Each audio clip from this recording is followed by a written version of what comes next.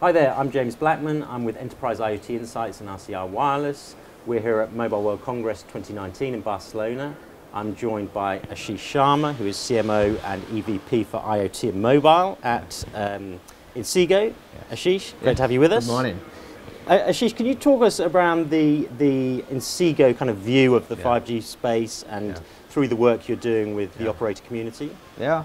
Well, you know, it's a super exciting space for us since we've been working away on this for more than 2-3 years now, and it is so exciting to see the market come together. And I just want to let you know that we are present on the show floor here in multiple partner booths with our solution, and probably one of the very, very few solution providers who have a live device working in some of the partner booths with a live 5G connection.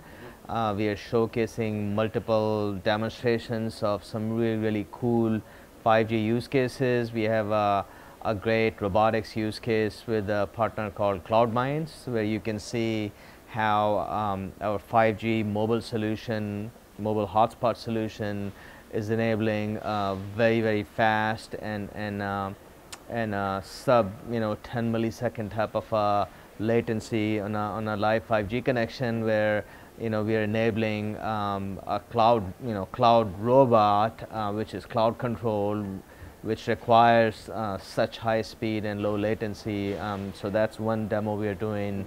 Second demo is we are working on with Verizon, where we are showcasing a virtual reality use case of a firefighter, kind of in a situation where, in a real world scenario, he's in a situation where he's trying to look through the fog and the fire, and ability to transpose a virtual reality session with a 5G connection goes a long way in saving lives in that scenario. So for us, it's just a great market and lots of customer traction here at Mobile World Congress, both on millimeter wave as well as sub-6 GHz solutions for mobile applications as well as fixed applications. And you talked there about some of the more innovative use cases, I guess, but you've also got this MiFi product, which has existed for some time. And can you talk around the evolution of that kind of core product through the 5G era? So MiFi really is our underlying technology stack that we build into our mobile solutions, and now basically we've taken that mobility stack and we've kind of evolved it quite a bit with 5G, with many new enhancements to the stack. That includes a lot of new antenna techniques we are using, multi-layers of new security schemes built into it, as well as our custom algorithms we have built into it for extremely fast and quick response times. That technology is now being embedded into our mobile solutions, into our fixed solutions, as well as into our industrial IoT solutions of brand name Skyus. Okay. And just real world 5G. I mean, there are networks going live. You've been through lots of their testing and this kind of stuff. Can you tell me about real life performance versus the messaging we're hearing around very ultra low latencies and higher bandwidth, high reliability, this kind of stuff? It's technology delivers. There is a lot of work to do to roll out the networks and get the connectivity out to the end customers. But what we have seen in the early deployments and field trials is extremely promising, both on sub-6 gigahertz as well as on millimeter wave. 5G essentially is a game changer with so much capacity and just the network architecture of ability to deliver extremely low latencies. It's a small fraction of what you get with advanced 4G today.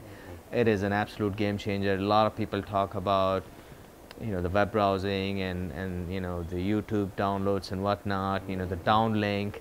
But with 5G, a lot of people don't realize is the uplink becomes a real big deal, where you can now look at applications, virtual reality being one of them, where those applications just weren't possible before. Now they would be possible with 5G.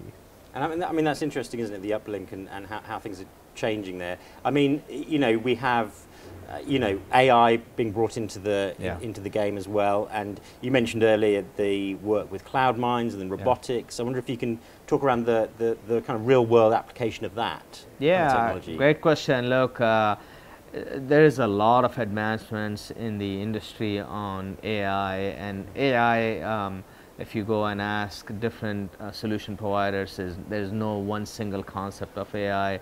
To me, AI is both, you know, an edge computing phenomena as well as a cloud computing phenomena. And to me, you know, bridging that together with an extremely fast connection with very, very low latency is the way to go, because you know, AI is going to run both on the edge as well as you know, with the big data computing on the cloud side.